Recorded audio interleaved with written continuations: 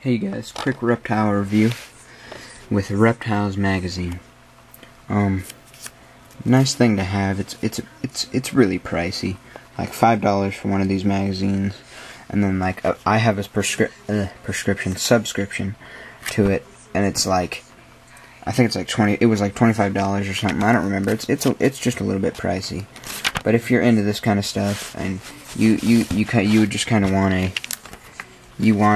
book about them so you can look at all of this and such. And so it's got like all these ads and such. It's a little bit pricey, but I guess if you like this, it'd be something that you would want to invest in. I didn't pay for it. I got my aunt bought the subscription for my birthday, and you can see like it shows you like their breeder's choice all the time. Right there's the desert ball python. It's ridiculous. That's such a good looking ball python. And yeah. And then like every month they do a section where they show you how to care for stuff. And right here is the reticulated python is what they're doing.